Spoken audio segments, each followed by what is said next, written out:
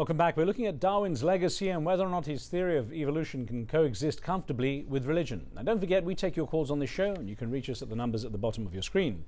Well, we're glad to have with us a man known for his direct views on this subject. From Oxford, we join Richard Dawkins, evolutionary biologist and popular science writer. He holds the Charles Simonyi Chair for the Public Understanding of Science at the University of Oxford. Professor Dawkins is the author of the top-selling book, The God Delusion, which has already been translated into more than 30 languages. Professor Dawkins, welcome to the show. Thank you. So I was interested to read in your writings how you believe one of the big issues, one of the big problems that occurs with evolution and the controversial debate about it is that many people don't actually understand the concept of evolution fully. Explain that to me. Yes, a lot of people think it's a theory of chance. They say, I can't believe that sheer chance could put together something as complicated as a dog or a human or an ape. And the answer, of course, is that it didn't, because natural selection is the precise opposite of chance. That, I think, is the biggest misunderstanding, and it's quite lamentably common. Almost all the opposition that you hear to evolution is because people think it's a theory of chance. And if it really was a theory of chance, well, then any fool can see it wouldn't work. Now, sir, I know you're not happy with the way schooling handles the subject of evolutionary science. How would you propose it's handled? I know you feel it's just, certainly in America at least, and perhaps in a lot of the Western world, not covered thoroughly enough. Yes, in Britain too. I think it doesn't start early enough. It's actually not that difficult to understand, although you wouldn't guess that.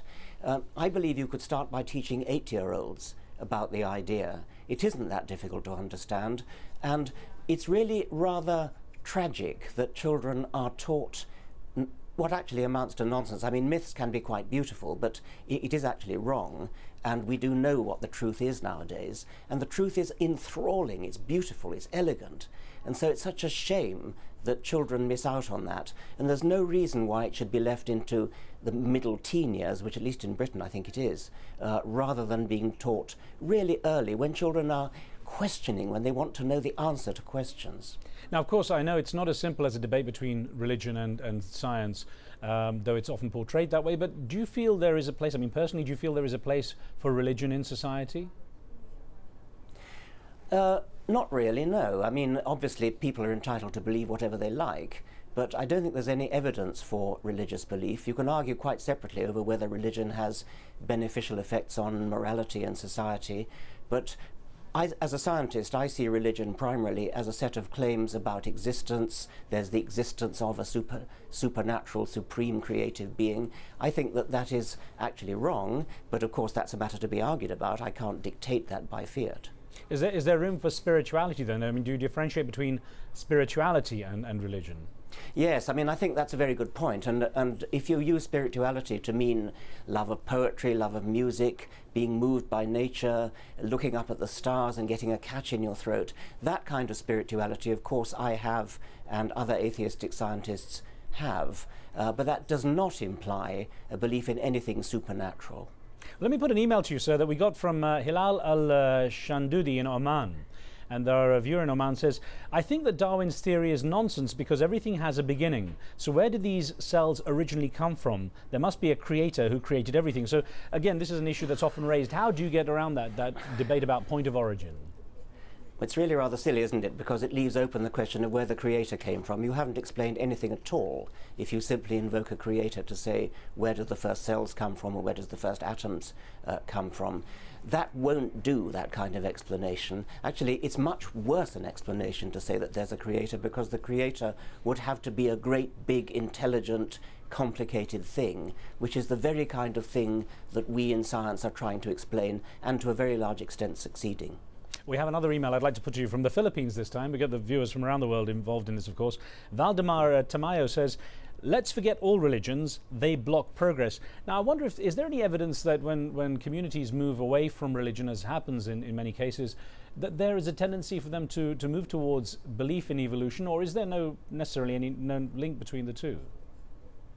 Oh, I bet there's a link between the two, but your caller from the Philippines was talking about progress, and we were talking about societies which have largely abandoned religion. I mean, I think of, for example, the Scandinavian societies which seem to have largely abandoned religion, and they are very civilized societies. I mean, they're societies in which people are, on the whole, are happy, well cared for, but that's a different point from the one that you were raising, Right. which is to do with evolution. I'm sure there's an inverse correlation between belief in evolution and belief in religion, if that's what you're asking. Well, I'm wondering, as a species, what do you feel we're doing to ourselves as a species, as humans, by effectively intervening with natural selection through the use of medicines, through the use of artificial body parts, keeping ourselves alive where perhaps nature would have said, your time's up? Yes, I mean, that undoubtedly must be going on. I'm all for it. I mean, I don't want to retreat to a Darwinian world. As I've often said, I'm a passionate Darwinian when it comes to explaining why we exist. That's the truth. But I'm a passionate anti-Darwinian when it comes to organizing society. So I definitely do not want to abolish doctors and abolish penicillin, abolish antibiotics, abolish vaccination. Far from it. Well, I've got to get a caller on the line from Scotland. Abdul has a question. Go ahead, Abdul. Hello, Riz. Hi. Yeah, my name is Abdul Rahman. It wasn't really a comment. It was more of a comment and a question. Sure. It's just basically what your previous caller said about being a Muslim and believing in evolution. I mean, this is quite clearly wrong. You know, we know in Islam that we came from Adam, peace be upon him, and Adam was created as a man. He was not created as a monkey or a transitional form. You know, now in terms of my belief, you know, the Islamic belief is that we came from Adam, peace be upon him, and, you know, evolution is quite clearly wrong. And if you look at what evolution has done, the theory of evolution, I mean, you can say that the Second World War, in effect, came about because of this belief in Darwinian theory, that, you know, it's the survival of the fittest. So, I mean, really, if we do not believe in the supreme being, I mean, you know, look at the chaos these other theories will take us to. Okay. Professor Dawkins, you must get these kind of points made to you quite regularly. That your caller is entitled to his belief in Adam. It is, however, false. The evidence is absolutely clear. There's no doubt about it. As for the point about the Second World War, I don't know what he's talking about there. You could say that in conditions of warfare, that could be an example of survival of the fittest. I doubt if one could object to that. However, it's absolute nonsense to say that it's because of Darwinism, because of natural selection, that the Second World War happened. I mean, that's just simply illogical thinking. Now, I know you're not a big fan of intelligent design, the sort of the phrase that's come up more recently, especially in the debate on how religion and creationism should be taught. Now, I wonder, what do you see as the main problem with the whole ID concept?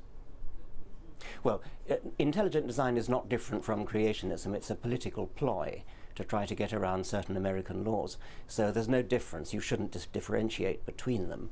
Both of them believe that life, especially life, is too complicated to have come about without a designer.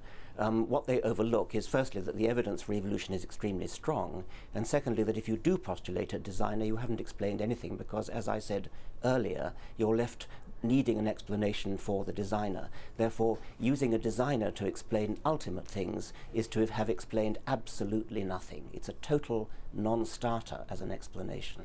I'd love to get your perspective, Professor Dawkins, on if you've given this thought, on how we as a species might look, perhaps, if we can look that far ahead, a million years down the line. I mean, seeing, you know, going along the line of evolution, the way people see it, how would we, have you ever thought about how we might end up a million years down the road? Yes, frequently. If you go back a million years, we weren't that different, actually. I mean, we were, if you go back a million years, we would have been perhaps Homo erectus, archaic Homo sapiens. We'd have had somewhat smaller brains. Homo erectus had somewhat smaller brains. We walked upright. If you ask, if we go forward a million years, will we have our brains correspondingly bigger? Well, there's no particular reason to think that. Evolutionists very seldom get into the business of predicting what's going to happen in a million years' time. So I wouldn't do that. What I would say is that if you ask me what life's going to be like in, say, 10 million years or 20 million years, I doubt if humans will still be here, but what there will be is a whole lot of different species which will be doing pretty much the same thing as the present species are, but they'll all be different. And pretty much the same thing as what was going on 10 million years ago, or 20 million years ago, 30 million years ago, but it'll be a different set. What you can predict is that there will always be a similar range of species doing a similar range of things, and that's a fascinating thought. But you can't predict in detail what any one species will be doing. Well, Professor Dawkins, I want to thank you very much for being with us, sir. Thank you very much. And thank you for being with us. On the next show, half a century after oil was discovered in Nigeria, we take a look at whether or not the $600 billion generated by its liquid gold has really improved the lives of its citizens. Join us as we talk with Nigerian Nobel laureate Wole Soyinka. We'll see you next time.